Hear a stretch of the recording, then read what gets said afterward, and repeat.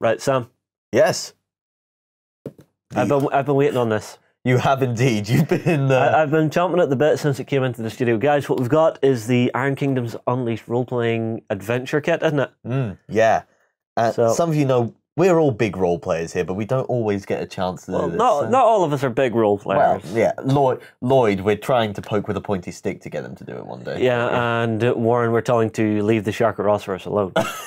Well, no, not in this. This, he can probably use it.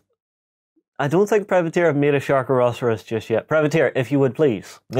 Anyway, can you tell us more about the adventure kit, Justin? All right, well, let's get straight into it. Basically, this is the flip side to the Iron Kingdoms RPG, where you've been role-playing as one of the War Machine factions. So Signar, Khador, all the good techie guys. Now you're going to start role-playing as the Trollbloods, the Pharaoh, all the more dark and nasty stuff. Yeah, that's the side of Iron Kingdoms I'm more interested in. I'm not that keen on the War Machine factions, but I do like a lot of the Hordes ones. I love the Trollbloods. Okay, I was going to guess Trollbloods. Yeah. Simply because they're blue, they're angry, they're essentially Scottish, and they have great honking axes. I almost said the other thing. Yeah. Moving on. Good job Warren's not here. Have a field day. Moving on. First up, we have your rulebook. This is basically going to give you everything you need to start playing the game. So it's nice, it's handy, and it's full color. It's really well laid out. You've got all your abilities and stuff in here, all your special rules, all your magic, even rules for war beasts. Yeah, that's the sort of things I'm interested in. You won't get war beasts in this particular adventure because this is a preset adventure. So this isn't the entire kit to get you up and running in the world.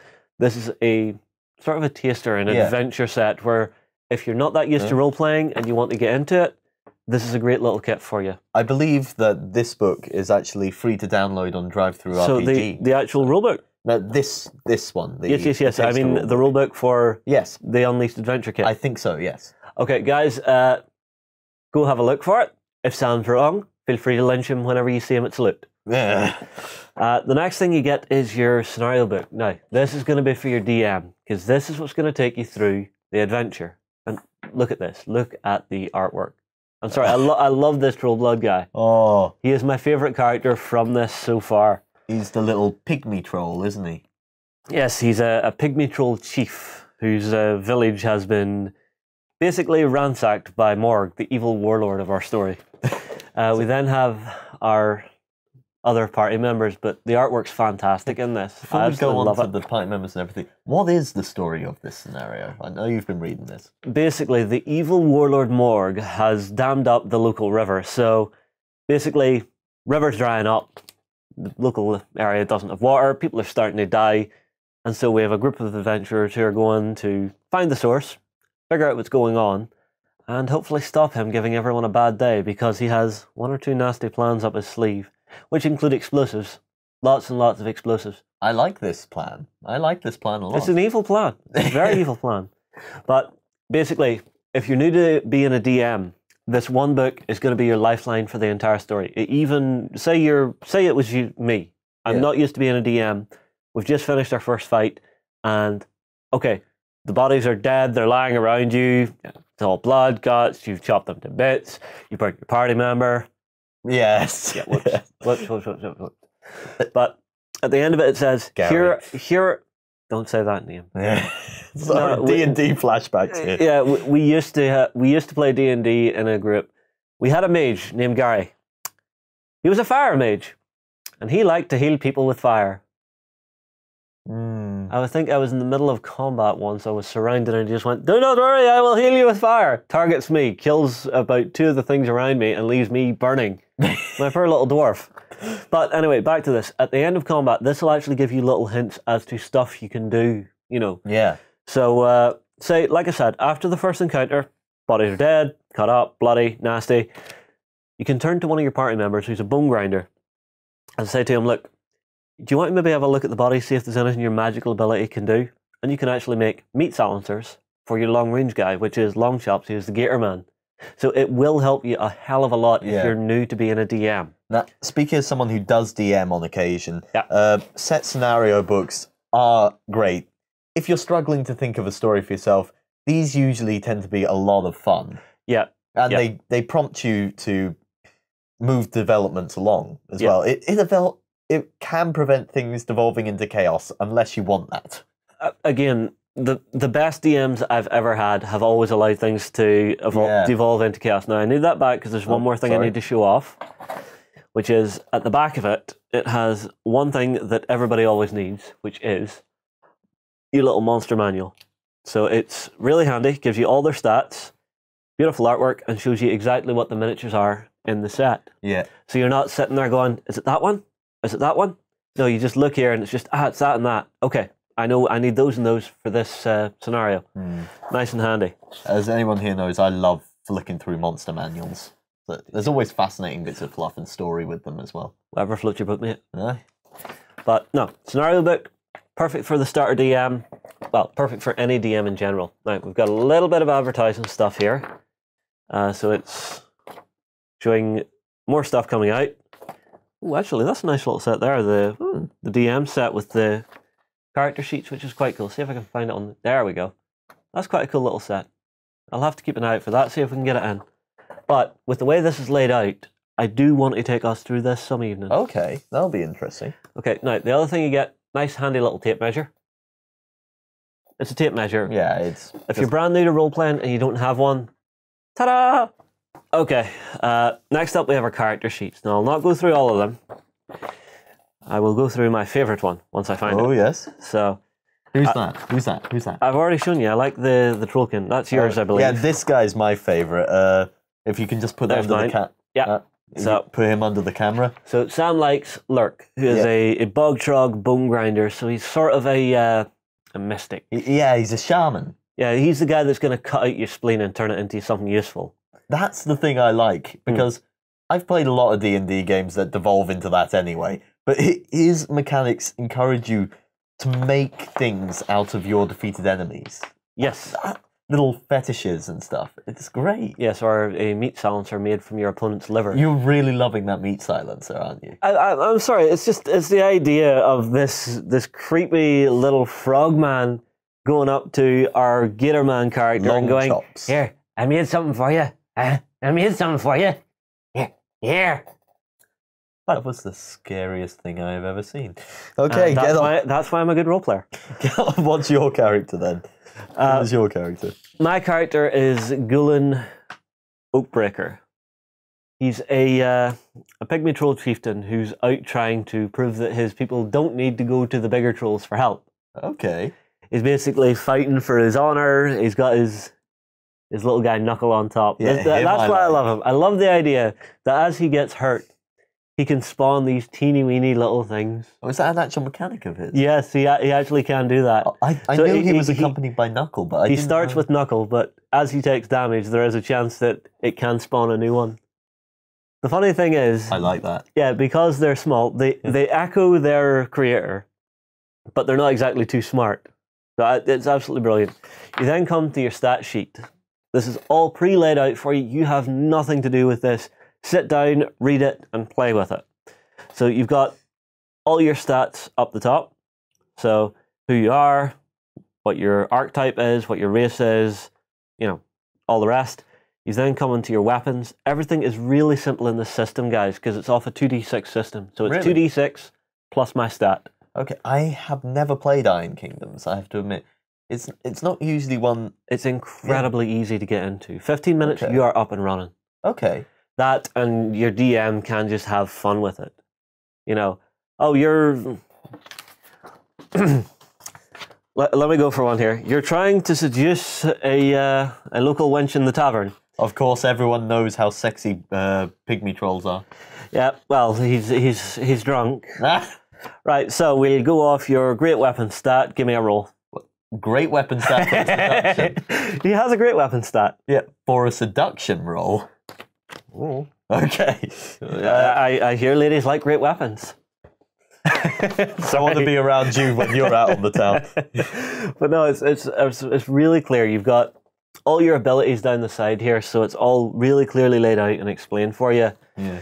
And on the back, you've got a nice little cheat sheet for all your feats and stuff, so you're not having to worry. So you've got your pig whelps and things, nice and handy. on the front, you've got everything you need to know about how you're interacting with the party. You know, so Yeah, what type of do I character like he is. Lurk? Am I going to want to punch long chops in the jaw? You know, that kind of stuff. Yeah. It's nice, it's light, and it's easy. It gives you a good flavour of where you're coming from and what you think of each character and why you're actually on this adventure. You know, so you each have your own reason for being on the adventure, your own goals and stuff. So there is a little bit of backstabbery where if I know what your goal is and we've been playing through and you've been annoying me, I am going to screw you over. Guaranteed. Wonderful. Yeah. Next up, we come to the game tiles. You get a lot of these in this because this is a combat role-playing game. This is not pen and paper, so it is a little bit different. Pen and paper, but yeah. No, it's more focused on. It's more combat orientated, which is something I like. It's something I tend to avoid in role-playing games. Yeah, I tend to prefer the pure pen and paper and imagination stuff, which is why like World of Darkness is one of my favourite role-playing systems. I mean, I don't know. I like getting my minis down on the table, but that's the wargamer in me. So these are really nicely detailed cards in the set. This is going to let you build your entire world of where you're fighting and what's going on. And the great thing is, with that little scenario book, you're going to know exactly what you're putting together and where, because it gives you pre-laid out maps and stuff to show you what's going on. Yeah, that is a pretty cool development. It means you're avoiding just it avoids random layouts. And you know, it's giving you pre-generated stuff. But whenever you actually come to play Iron Kingdoms Unleashed on your own, whenever you pick up the big rule book, you have these. Yeah, and you can start using them to actually lay stuff out and already have a nice little terrain set. It to should work from. look great. Yeah. Now you've got some that are blank fields, bit of forest. Yeah. This is the river. This plays a big part in your story. That's the river. That's gonna play a big ass part in the story because it's been damned. I guess. It's been damned, but it's also Morg doing nasty stuff to it from what's behind the dam. You've also got little choke points and stuff. More river. It's a really well thought out plan because this will let you build a nice big map. It makes for some very strategic and tactical layouts. It gives you the ability to do the layouts, you know, so that you're not just having. You remember one of the old rule-out sheets that you would draw on with a water-based marker. Now that can be pretty cool, and it does allow you for a good variety. But this will look better on the table. This is eye candy. Yeah. I mean, like your players are going to look at this and just imagine themselves as Gulen standing there with his big axe, going, "Right, let's have you." Okay. You know. Speaking of Gulen, there's the miniatures. Aye, miniatures. So we'll start off. We have long chops. I love this Gatorman sniper. He's really cool. Single piece mini. Now, yes, it's game piece plastic. Is what I'm going to call this because it's a little bit flexible. Yeah, it's a bit rubbery. Yeah, but the detail's great on it. Yeah, I think that's a great for model. something that essentially is a game piece. The detail is fantastic. I would not be surprised to see these turn up in people's hordes forces. Yeah. We then have our little Nis lady who's got beautiful big spears on her back, nice big ritual dagger. And the one thing I really like about this, your arcs actually do count in this. So on the bottom, you've actually got two little nubs there that actually show the arc of the character. So there's going to be no argument. That's a very nice little touch. Yeah. We then have your favorite, Lurk. There he is. Who turned out really, really nicely. Yes, I know, Sam, you want to be a bog trog. You're about the right size for it. Yeah. But again, fantastically detailed, and he's got all his ritual blade, I don't know, is this a skull rattle of some sort? Yeah, his little bone fetishes and all that. Yeah, so he can stand there rattling it going oogie boogie boogie. I will do that in the RPG. I will, if you're playing him, I will make you go oogie boogie boogie. Oogie boogie boogie! But no, it's beautiful. We then have my favourite Gulen with his big axe, knuckle, his little axe, and another one through the belt. So these are good enough to be painted up.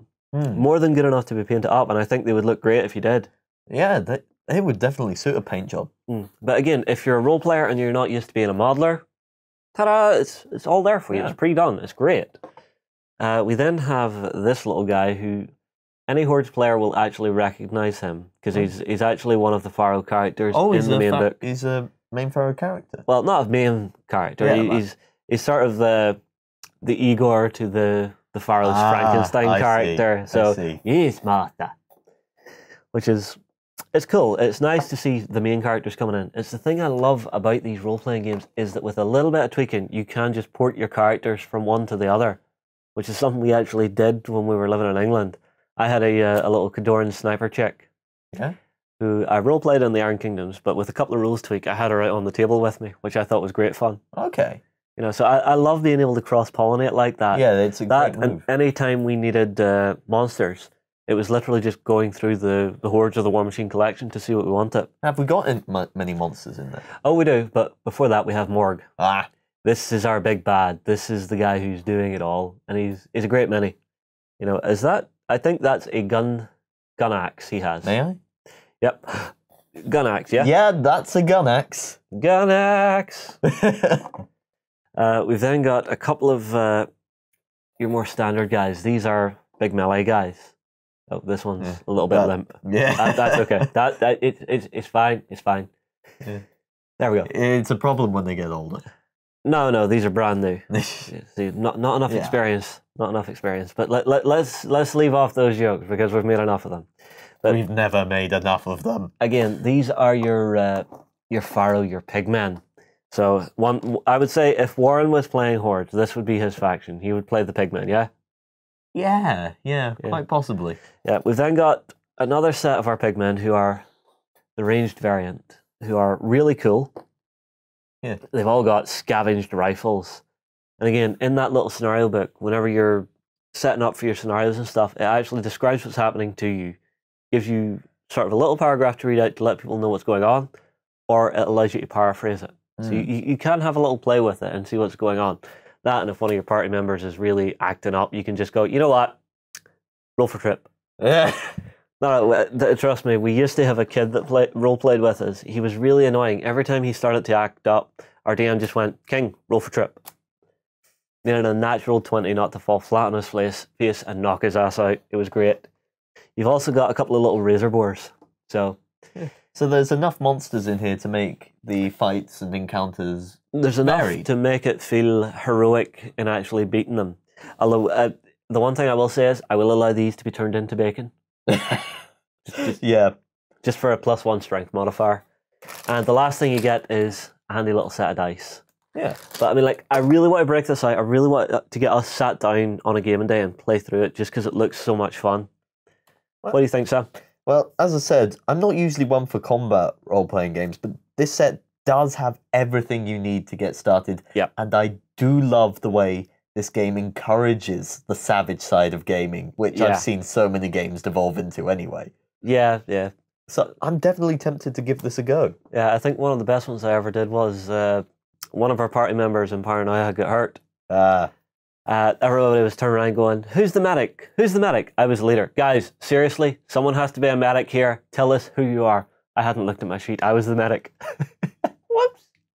Right, anyway, guys, that is Iron Kingdoms Unleashed, the adventure game kit. Yep. I love it. I love it. If you get your chance, have a go at this because it looks brilliant. Myself and Sam are going to move on here, and we'll see you again in the next video. See ya.